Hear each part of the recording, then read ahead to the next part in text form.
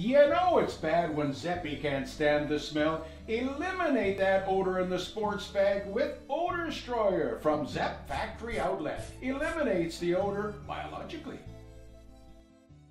What's your favorite part of living in Prince Albert?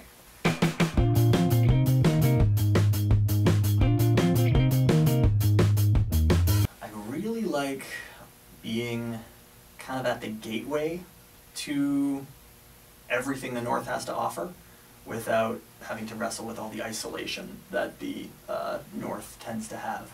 It's nice to be just a short drive away from Waskesiu, from the Lakelands, from Candle Lake, from being able to just go out and really enjoy everything the North has to offer. And then still be able to come back to a city with a Walmart and Wi-Fi and heating, which is, to me it seems, as far as Prince Albert goes, the biggest strength it has is location, location, location, for sure. Do you have any funny campaign stories yet so far? Kind of the most heartwarming or the funniest thing that's happened so far has kind of been the response from my friends and family, who were kind of shocked that I was actually getting involved and inevitably have to answer the first question that comes up whenever I say I'm running with the Green Party. Oh wow, PA has a Green Party? And the answer is yes. And also they're awesome. Yeah. What's one thing that you think people should know about you? Well, I think if there were, oh man, just one. One is difficult. But my biggest strength, I feel, in coming into this is being able to engage the political process with a complete new set of eyes. For the vast majority of my friends and family and the people I talk to, unless they're complete politics junkies, they don't really want to get involved because politics is almost a culture in Canada. In your opinion, what is the most important topic this campaign? I think in Canada today, young people are not necessarily hit with voter apathy. There tends to be all of this talk every election about why do young people not vote, and the numbers are there, over 50%. In a democracy where majority rules, the majority of voters under 30 decided not to vote.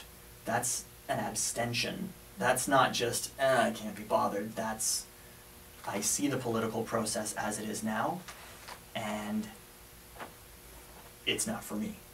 As a Canadian, saying how we elect our leaders is not for me is a huge condemnation.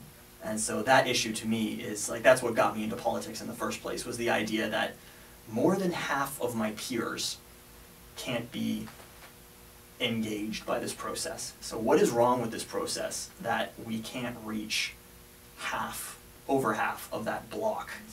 I really think student debt is something that should be addressed. I really think first-time home ownership is something that should be really addressed. I really think there's a lot of issues in Canada, C-51, online privacy.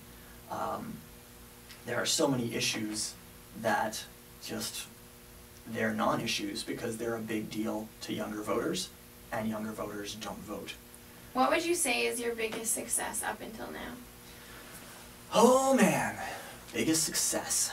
Well, my brother and I have a paving company where we use upcycled tire rubber from the, literally from the landfill. We're rescuing what would otherwise be a biohazard and turning it into a perfectly engineered product for this area.